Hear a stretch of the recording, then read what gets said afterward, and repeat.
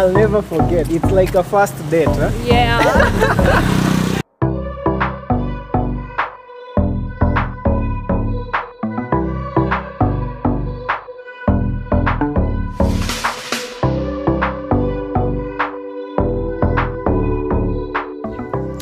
What's up guys, welcome back to my YouTube channel. It's your boy here, Joel Mugisha, and today we are going to give you guys a tour of Kicukiro NIBOYE.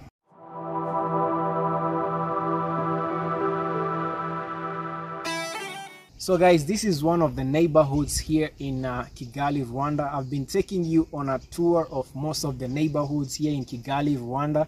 And we are in Kicukiro NIBOYE. I'm gonna be showing you guys around. So if you're new to this channel, kindly subscribe, like the video, drop a comment, show me some love. And let's take a tour of this nice video. Let's go.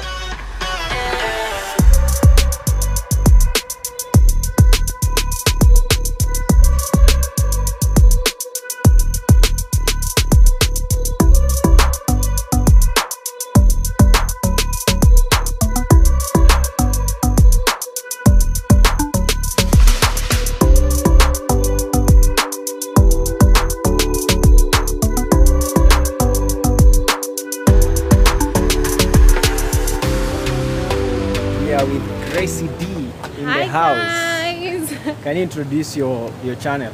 Hi guys, my good name is Gracie D on YouTube, your African diva. And yeah, we are here with Joel in Rwanda, trying to make content for you guys. So you better subscribe. Yeah guys, we are making content for you and it's raining actually. It's raining, Can guys. you see that? Oh god. It's raining. The struggles that we go through. These are the struggles of content creators. It's actually the rainy season in Kigali right now. Yeah. And you can see how gloomy the day is. But we have to deliver this content for you. So guys, you know, keep watching as we continue through this journey. Oh, the lighting is nice over here actually. Oh. Yeah guys, please subscribe. Imagine I'm being rained on just for content and you guys watch and not subscribe. You're not serious. You should subscribe as we bring you one of the best neighborhoods that you know they have in Kicukiro district. I'm taking this guy around his country. Yeah, actually, can you believe guys, she's taking me around in Kigali Rwanda because I didn't know this neighborhood. Apparently she knows. So she's been filming around as we give you this tour of Kicukiro neighborhood. You can see how green it is. And we are somewhere at a hotel right here. So like we are restaurant stroke a bar or something. Stroke a bar, right? Yeah. So we are going to wait the rain out. Hopefully it's gonna pass because it's still early, and then we're gonna finish this video. Yeah. All right.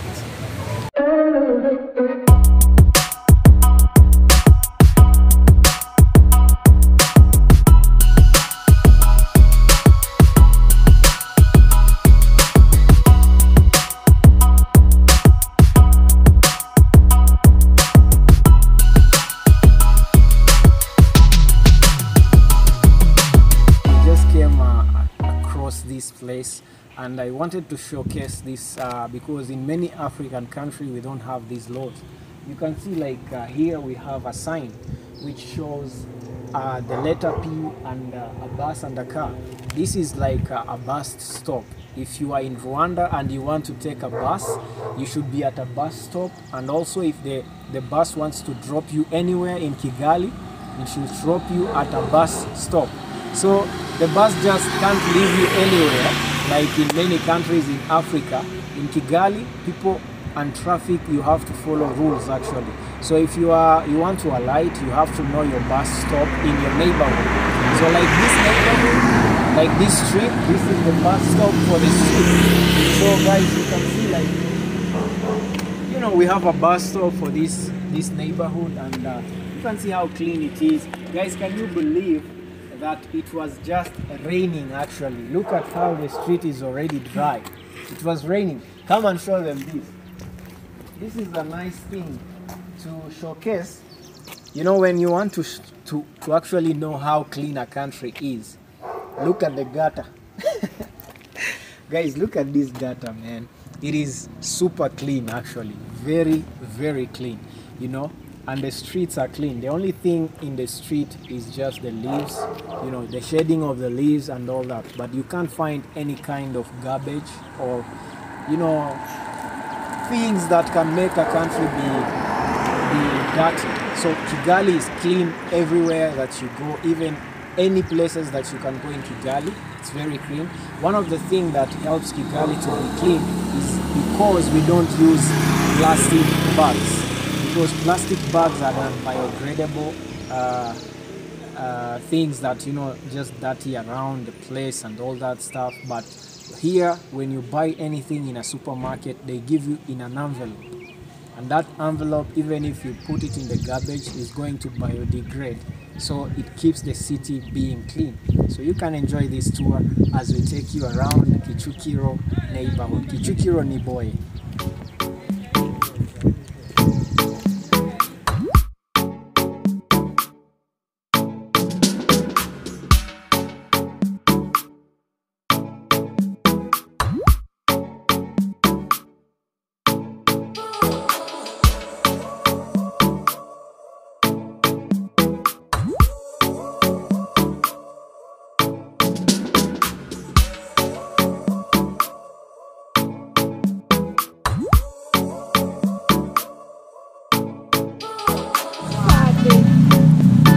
So guys, this is like a street here in Kicukiro NIBOYE, and you can see how it looks. The only things that are, you know, on the ground and making the ground dirty is only the leaves. And one thing about Kigali, as you all know, I've been showing you guys, is how they label the houses with numbers on the streets, so you can see how clean it is. It looks nice and looks amazing. Actually, it was raining, but now it's not raining anymore. At least the sun is out, and you can see the sun is shining on me. And we are taking you on a tour of this neighborhood of Kicukiro NIBOYE, you know, and we are showing you around Kigali, Rwanda. As you all know, it's my mission, guys, to take you in most of the neighborhoods here in Kigali, Rwanda, and I'm gonna be showing you around, you know, the places that I can, so that you guys can see how Rwanda looks like. Yeah.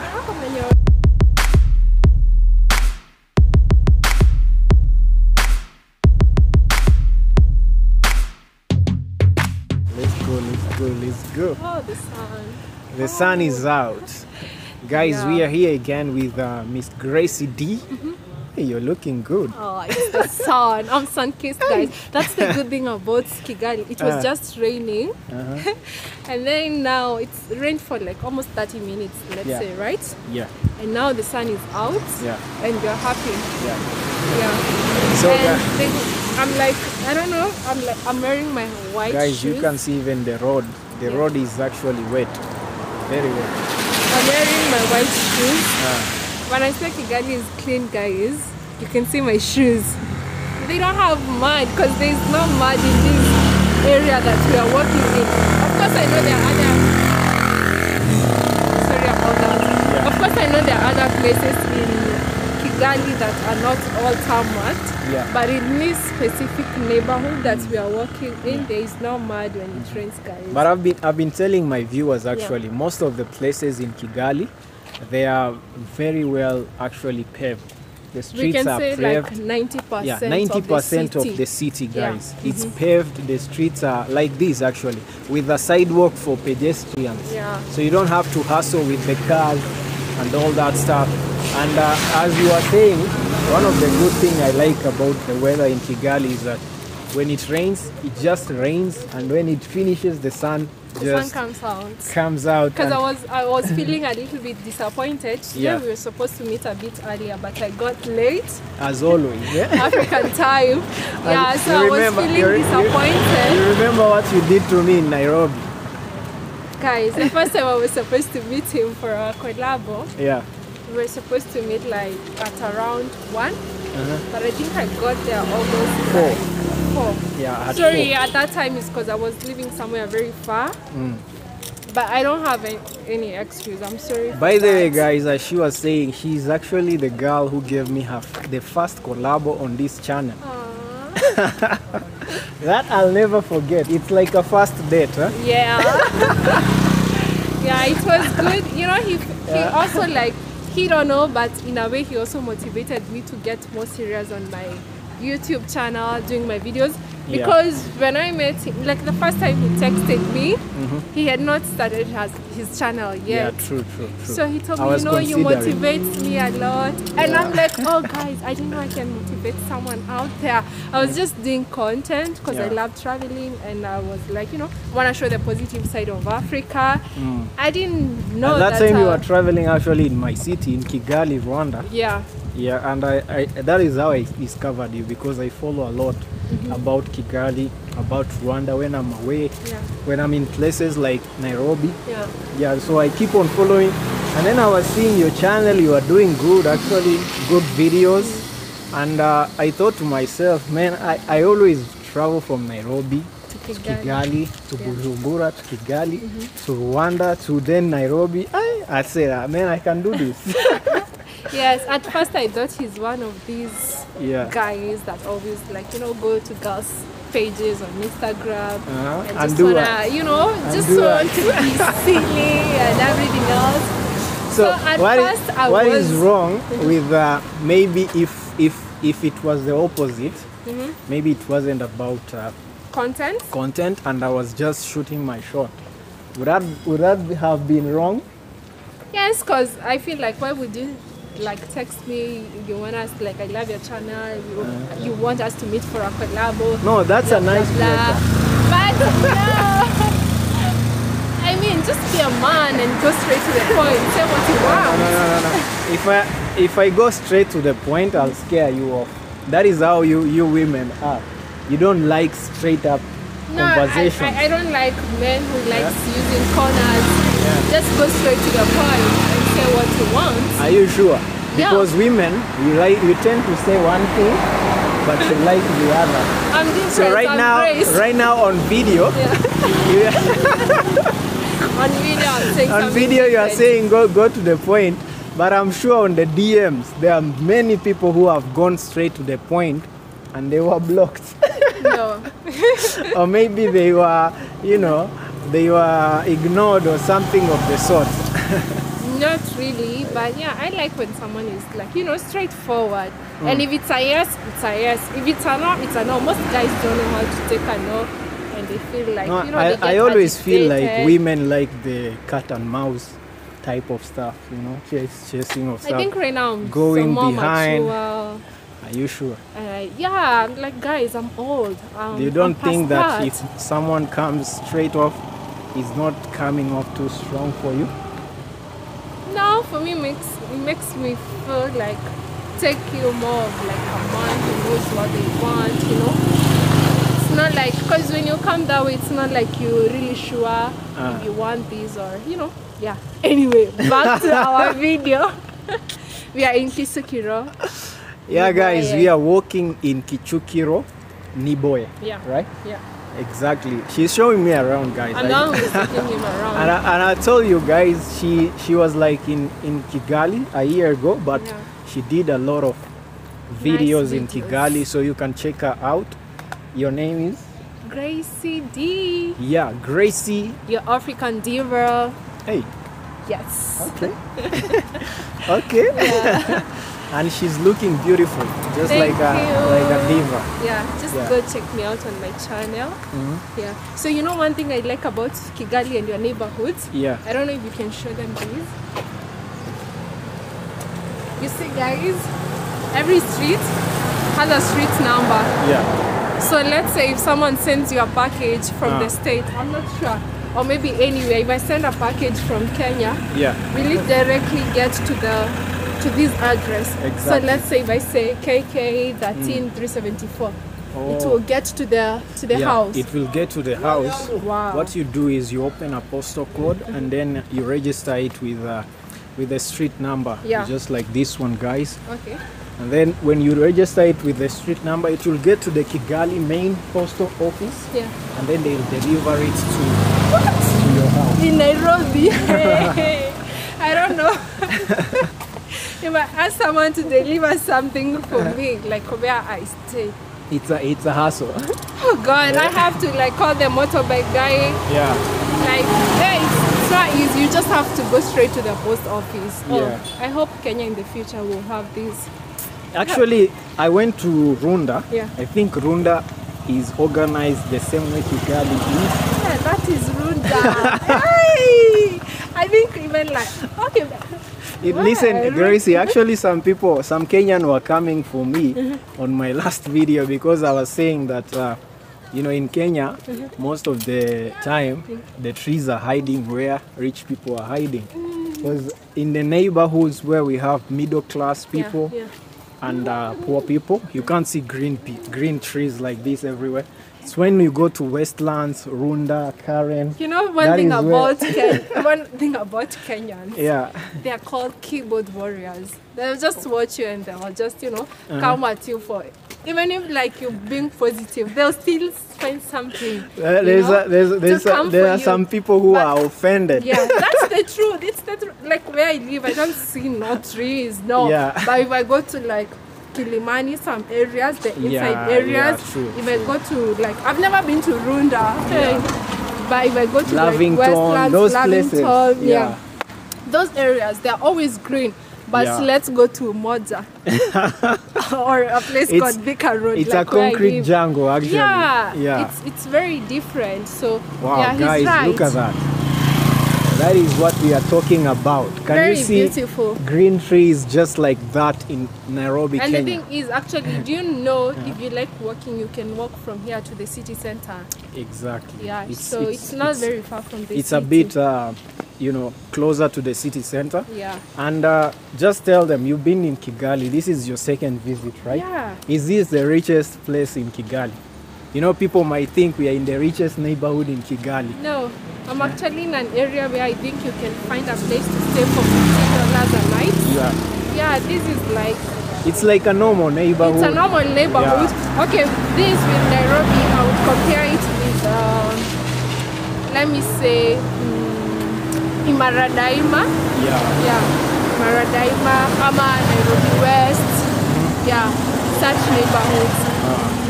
So also you've been to Kigali. I just want you to confirm this to my viewers. Yeah.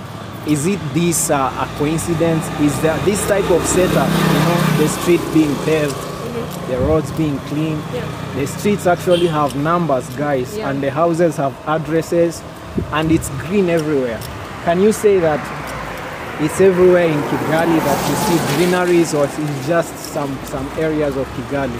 So guys, just to be like, it's not like I'm gisting or anything. I've actually also been outside Kigali. Yeah. Like I've gone to some interior parts of Rwanda. Yeah.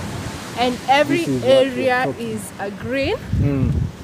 The roads, like one thing, Rwanda, they don't joke about their flowers. Even like on the roadside, like even on the roads that they are considered highways. Yeah. There is always flowers and they're always taken care of. Yeah. So not only in Kigali that it's greener, but like I would say 90% of the places that I've been to are greener. Wow. So it's not a lie. Like whatever, you know, I see people coming at Rwanda, oh, you only show Kigali, and then, you know, for me, I'm here. People who like, these are people who are even watching that have never been to this country, and they'll be like, you only showing Kigali. You know, Kigali is very small. Show us other parts of Rwanda. I've done videos of other parts of Rwanda. There are people who've done videos of other parts of Rwanda. And no one is lying, because guys, we're just showing you what you can see. It's you know, like just the last video, people were saying that, oh, I'm showing the rich places. I'm in Kimirongo, bro. Kimirongo is not a rich neighborhood. Is not even a rich neighborhood, man. Actually, like Kimirongo is considered as a... It's you know, not even like on the low side of middle class neighborhood. Exactly. Not even in the middle class neighborhood. When you are saying talking about rich neighborhood, you go to places like Kibagabaga. You go to places like Gachuriro, Nyarutarama. Vision City. Those are the Kimihuru. Yeah, true. Those are the rich neighborhoods, guys. I haven't even started doing rich neighborhoods yet. I'm just in normal neighborhoods. Guys thought that Kimihuru is a rich neighborhood. They were saying that, oh, I'm showing people only the rich neighborhood. Show us the ghettos. I'm like, I did a video of what's considered ghetto here in Rwanda. That was in Nyamirambo, the other side. Yeah, the other side. Yeah, true. Where like I went down, like you're walking down the houses, and people were like on the comment section, is that a ghetto? But that is Rwanda, guys. Yeah, you know. And also one thing with Rwanda, we don't have like the same type of ghettos that you get in Nairobi with the iron sheets, you know, type of houses. Yeah, they're like, you know, finishing that face of, you know, those iron sheet houses or muddy houses in Rwanda. That's what they expect you to show as a ghetto. Yeah. But in Rwanda, when you show a ghetto, it's just houses that are disorganized, because most of Kigali is organized. Yeah. It's just houses that are disorganized, and also they don't look nice. Because they were built with you know, blocks that are mud. Yeah. They build them with mud blocks. I can call them that, mud blocks. Yeah, like those made from clay. Yeah, clay soil actually. But now most of the houses we use bricks. Oh yeah. By the way, guys, one thing about Rwanda, we don't build with cement blocks like Nairobi. Yeah. We build with bricks. We have a lot of brick companies because Rwanda is actually good. It has a lot of clay soil. Yeah. So people use bricks to build. In Nairobi, people use the cement blocks. Yeah. But now the poor people, they take that clay and they make clay blocks. So you don't have quarries in Rwanda? That's what you mean? Quarries like quarries, you know where for cement? No, the stones, like the stones. We have the stones. Bricks. You have seen even some streets in Rwanda. We have streets which have stones. Like you know, quarries in Kenya. What happens if I decide like now I want to have a quarry around here? Yeah. I'll have messed that land. I cannot plant there anymore because they dig the stones from underground. I've seen actually a place like that in a pipeline, a place called Kware. Yeah, they're called quarries. Yeah. Where people just basically get stones. And I think we have those type of areas where they mine even cement actually. But now it's not in residential areas. It's far out of the city. Okay. So, but most people won't use that for building. Maybe they'll mine it for cement. Okay. Yeah, for building most of the times we use the big bricks, like those ones. These ones. Or the small ones. The small ones. Yeah. Wow. And the small ones are even cheaper because they are more common. These big ones are considered to be a bit expensive. So guys, let me tell you. Yeah. Why Rwanda, or you know, parts of like why people think that when you showed Kimironko, it's like a rich neighborhood or anything. Yeah. I just learned from my friends that in Rwanda, you just don't go ahead and build a house. Exactly.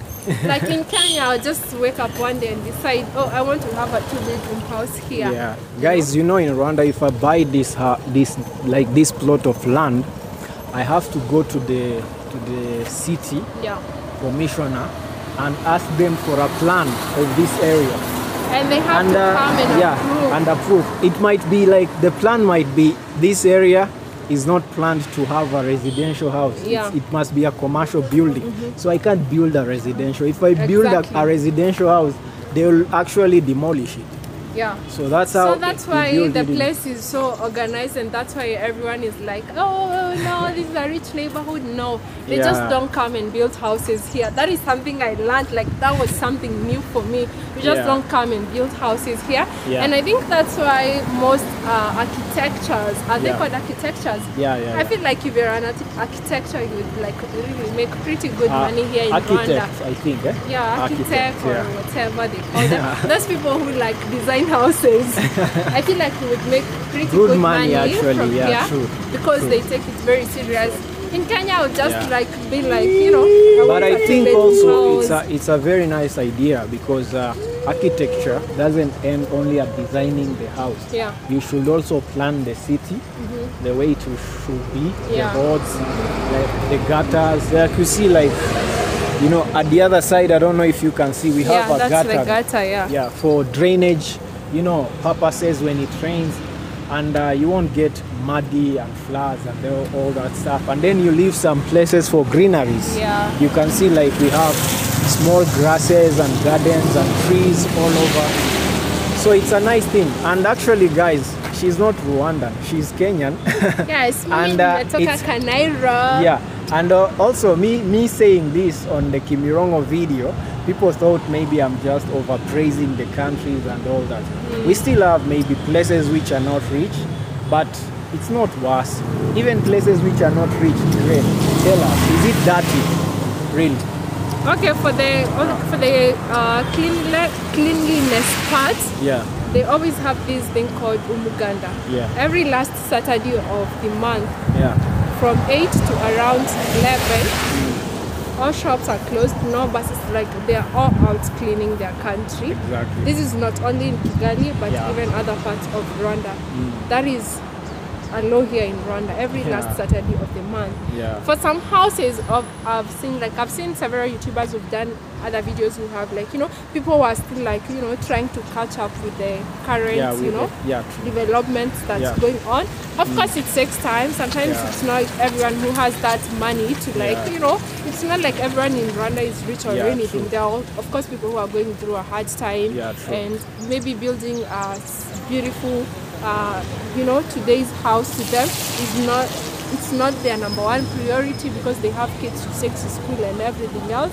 But for the most parts that I've seen, people are, like, they have pretty houses here. That is something that I've experienced, and but if you've seen otherwise, tell us on the comment section, because we've not been to those areas. The only area that I saw, like, you know, houses that are like the way we used those old bricks that we used to make in the village, the mud bricks. Yeah, the mud bricks. Yeah, I've seen such, but the way they still make them, they also still make them look more, you know, more attractive. Like, for appealing. example, they can build with the mud brick, but now they will lay over the cement, like, the on cement top. like these ones. Okay. Now you won't actually know that inside there is a mud brick. There's a mud. Yeah, I saw that with one shop at another place. But the one side was coming out, and I was surprised. That's actually a mud house. Yeah. So you might find out like it's laid with a cement like this, and inside it's a mud. Actually, it's a mud. Oh yeah. So that is how they hide. Like, you know, they're trying to make it, you know, look nice and presentable, so that you won't know that it's a mud brick that it was. But now in Kigali, it's actually against the law to build with a mud brick. Oh yeah. So if you build with that, they'll come and demolish. But those houses which were built before, you know, they still allow them if they're in the ghetto. But in a neighborhood like this one, I can't. And when he says ghettos, he doesn't mean ghettos like Kibra, like the ones we have in Nairobi or other parts of the world. You know? They're like, I went did a video there and people came at me, why are you calling this place a ghetto? And I'm like, I was told by a local that this is a ghetto. This is the ghetto. So what am I supposed to do? Like, I'm not from here. They know their ghettos, they're better than I do. But yeah, so guys, thank you very much for watching this video. Kindly go subscribe to Gracie D. Gracie D, the African diva. The African diva right there. And also subscribe to my channel. Drop a comment, guys. Tell us what you think about the Rwandan type of, you know, neighborhoods and all that stuff. And let me know the next neighborhood that you want me to visit. See you on the next one. Bye.